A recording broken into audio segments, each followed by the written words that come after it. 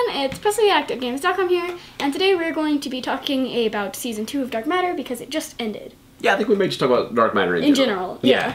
Season 2 just ended, but Season I think we'll 2 do just sort ended. of a, Dark Matter. Yeah, and relatively non-spoilery, but probably not 100% non-spoilery. Yeah. Like high-level plot and concepts and stuff like that, I think we'll talk about a little bit, right? Yeah. But not go into a lot of details, right? Yeah, we're not gonna like tell you like you go by each individual episode. Yeah, like really, I think we just want to encourage everybody to watch the show. Yes. Because it's such a good show. Yeah. It's so well written and and acted. There's no one to talk to about it because it's not like one of those. It's relatively small. So it's not a huge, Yeah, it's not like Steven Universe or something like that where I can go into the Tumblr tag and there's lots of posts. It's very hard. There's the fandom is limited. Yeah, right. Especially the people that are really into it and talking about it. Yeah. Yeah. So do you want to give like a really quick summary of what the show is about overall? Okay. Dark Matter? Overall. Yeah. Should I do like my normal spiel where I talk about how it, like sort of how it starts?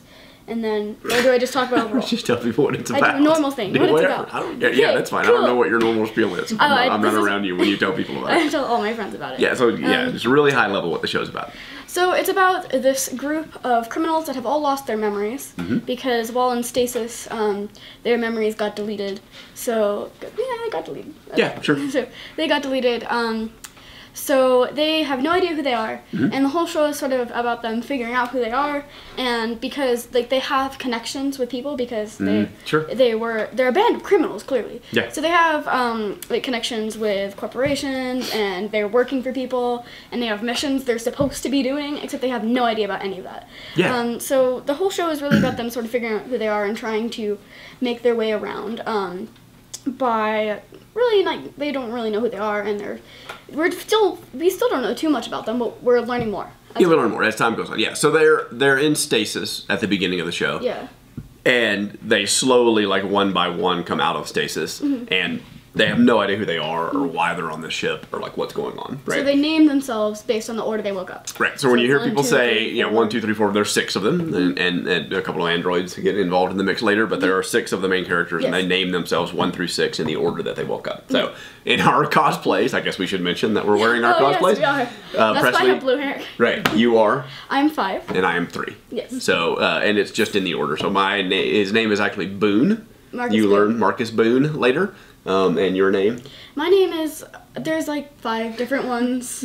For 5? Yeah, there's 5. 5 has 5 different names. She has a lot of different names, but Dash or Emily Colburn. They're the big, The two. So they find out, they slowly find out more. Because they also, all the records about them were wiped from the ship's memory too. Yeah. Right, so the ship doesn't know, the android doesn't know, like no one knows who they are. Yeah. So it's not just going and sort of looking stuff up and seeing who they are. Like almost everything that identifies them has been wiped out, and so they really have no idea who they are or what they're doing. And it is like, I don't know, to me it's very much sort of a spiritual successor of like Firefly or something like that, because I saw one episode. Yeah, you should watch more Firefly. It's fun and entertaining, and the like sometimes you just get a show together and the chemistry of the cast is really strong. And this is one of those shows. Like the chemistry and the way people interact together is just really, it makes it bigger than the sum of its parts. Yeah, the characters are written really well, and just the way that the actors sort of take on the roles and interact with each other, I think is really strong. Yeah. And we were lucky enough to meet a bunch of the cast, right? We didn't meet everyone, but we met a lot of people. Presley got to interview them, do like a group interview, and then she actually sat down and did a one-on-one interview with 5. Yes. That was really cool, and they were just ridiculously nice people. I took a Snapchat selfie with 2. You did. She did a face swap with 2. We did we did a group interview with them, and they were very sort of reflective about their roles and about like the characters and what it meant. It was so weird because like especially 2 is sort of the captain of the ship, so it was really weird like seeing her in person because it seems like she should be like barking captain's orders at everyone, right? But she's not. She was a little bit in charge though. Yeah, she did take charge of the group interview a little bit. You got to give her credit that she did sort of step up and play that role. And it's so weird because like I'm used to I watch like a lot of cartoons, and a lot of shows that I really enjoy are animated. So when you meet the people in real life, they don't really sound exactly like the characters. Yeah, no, that's but a they good point. sounded exactly like these people. Yeah. And I'm like, they looked like them, they sounded like them. Yeah. And like Roger was like just a ridiculously nice guy, and he was always smiling and laughing, and like Presley asked him questions about like gender roles in the future, like they're portraying a future in which, you know, the two, who is a woman, steps up and takes control of the ship when nobody has any idea what their real roles are. Yeah, and no one questions it, right? It's sort of apparent that she was the captain too, even before she has sort of this innate ability to be a leader. Everyone has like their instincts still. Yeah. And their like muscle memory they sort of still have. That's true. So 4 can sword fight, and 5 knows a lot about tech stuff, and 3 knows how to gun. He does know how to gun. So but it was really cool that they had thought a lot about those things and like in conversations. Like clearly they're very thoughtful about their characters and where the story is going and stuff. And I think something really cool about this show is that they don't really read the scripts beforehand, so they're learning about their characters as the show progresses, just like the audience is. So like if you ask like where do you like what non-spoilery thing can you give to show where the show is going, she's like, I don't know. They haven't told us yet. Yeah, right. They haven't told us. Which I think is really cool, and it definitely affects the acting, because you can see, because... They're surprised sometimes, too, they're surprised that this stuff happens, and the characters, the actors and the characters don't know what's going to happen to them, which makes it for a lot better acting. Yeah, so two things that I really want to bring up before we talk forever about, because we could. We really love the show. And the people I know that I've gotten to watch it, like some of the people I work with, I've gotten to watch it, and they all love it. Like, it's really good. And it starts strong. It's not something like you give it like 5 episodes to kind of get into and stuff. I think it really starts strong. But yeah, it starts really nice. I want to talk about the like the conceptual stuff that's happening like under the layers. There's lots of sort of philosophical layers that are taking place under what you're watching. And what you're watching, just for pure entertainment purposes, if you just watch the show and you just follow what's happening on the surface, it's totally great and entertaining. But if you think a little bit about what they're saying in the story and in the writing, like I'm really fascinated by it. You know, they're taking what, like Presley said, this group of relatively horrible people, and they go into stasis, and when they come out of stasis, they have no idea who they are, right?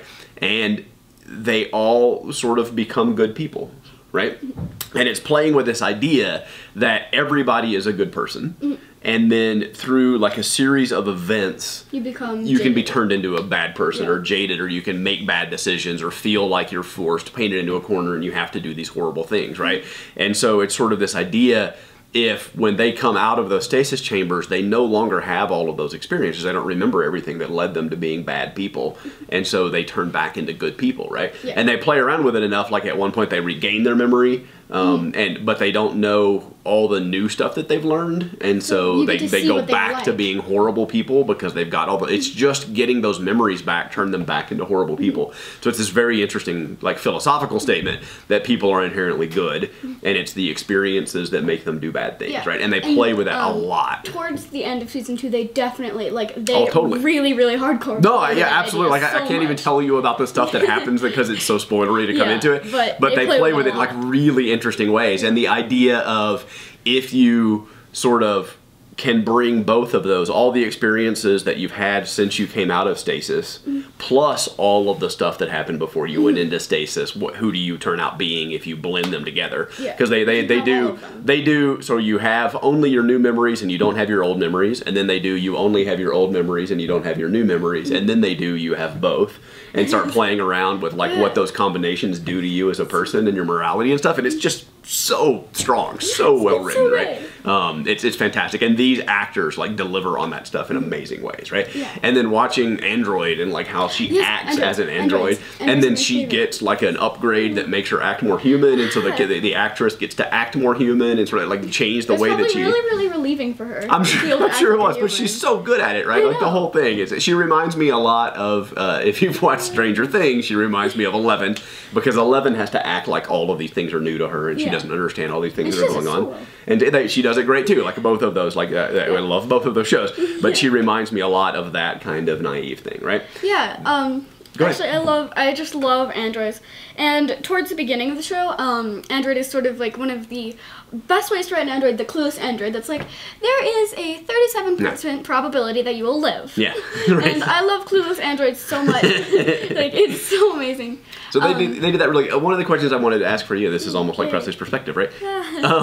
So just as I was thinking about this today, I knew we were going to talk about this, and I was kind of thinking about it, I was wondering, like, we haven't really run into alien races, right? Really. Like, everybody's human. Yeah. And so, and I'm starting to think, as I think about it. We're into androids, but not Yeah, but that's not the same thing. We built those androids. Humans built those androids.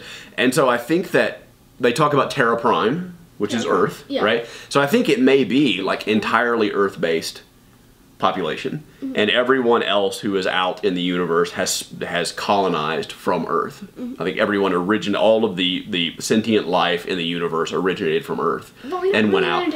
And that may be one of the reasons that you have like a very feudal Japan culture out in space somewhere. It's because those people probably came from Japan, right? And so and there's these miners, and it deals with the idea you see a lot in sci-fi of corporations sort of replacing countries, and so the corporations sort of run everything.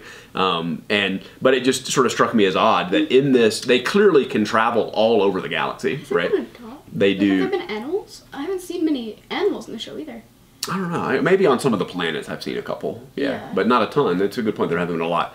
But I just wonder, if they're making a statement that humans from Earth are the only sentient life in the galaxy. I wonder if they're making a conscious decision to say, this is what we're saying, like life only got to this level on Earth, and we've gone out and colonized the rest of the universe.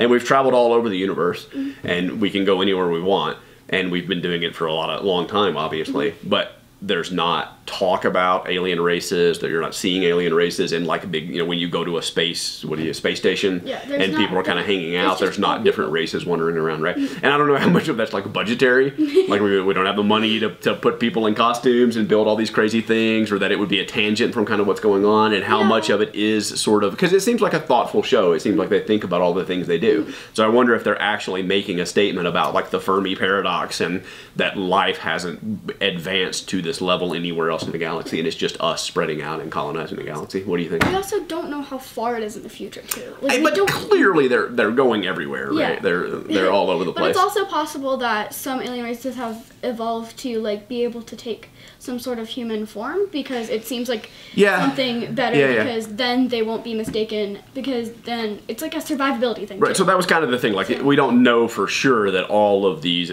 humanoids or human beings that are out there that they're running into came from Earth. Like that's an assumption that I'm making based on something. I don't know. I love that the show gives you stuff like that to think about and play with. Right? Anything, even if that's not on purpose, and I'm just in my head thinking about that. I think it's cool to kind of think about those kinds of things, right? It's a cool show. Yeah.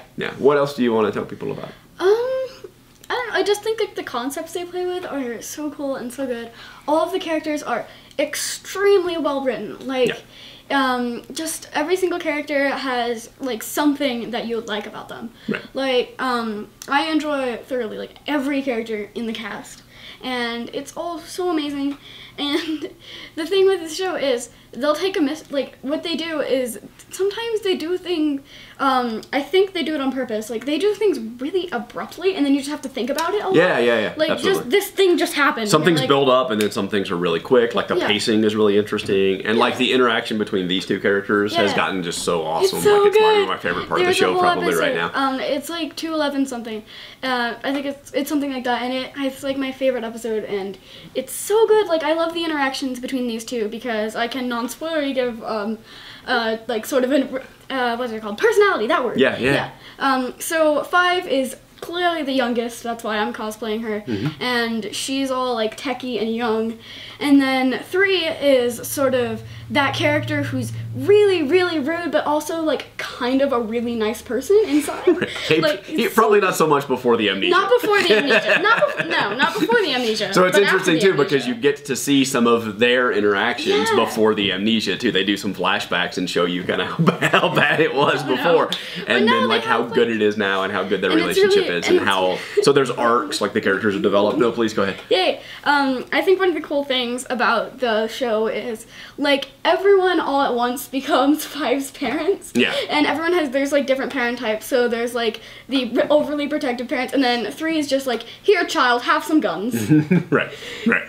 Yeah, no, it's really so cool to watch the relationships, because they're having to rebuild their relationships because they don't know who each other are, and they're developing. Even if they knew, like, they're developing relationships with new people practically, and they're all kind of starting over, and they just have this common bond of we don't know who we are, right? That's what makes them a family, right? Is that they all share this experience. None of the two characters are really alike. Oh, not at all. So they're all completely different, and like if you just throw all these people without knowing who they were on a spaceship. I mean, they're obviously doing it just because they got paid to. So yeah.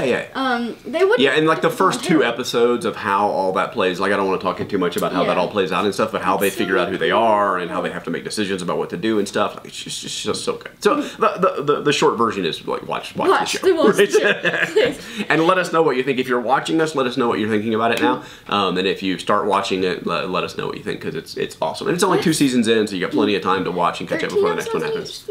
Something like that. Yeah, 12, 13 episodes. Yeah. Cool. On Netflix. The first season's on Netflix. It's on Sci-Fi. It's on Sci-Fi. So the show airs on Sci-Fi. So if you have like on demand on your cable, you can watch it on Sci-Fi. The first season is on Netflix right now. There's other places to get it. The second season, I think, is on their website on Sci-Fi. That may be true. I think so. I don't know. Some of the episodes are, at least. We TiVo it and watch it. Yeah. Yeah. So yeah, it's really good. Please watch it. I'm trying my best to convince all my friends. I'm like, the first season on Netflix, second season on their website. Please watch it. I really want to talk about it. Really, really, really good. Yes. We'd love more people to talk about it anyway. Yeah, cool. So if you want to keep up with us watching the show, next season when it comes around, we'll probably even be doing some like live streams. We'll do some live streams watching the show and kind of talk about the episodes and stuff like that. Click the subscribe button down there. Yes. And keep up with that and Stranger Things and other geekery, various geekery that we'll keep talking about. But yeah, subscribe, follow, watch what we do. Yeah. Yeah. Awesome. So yeah, thank you for watching, and I'll see you tomorrow. Bye. Bye, guys.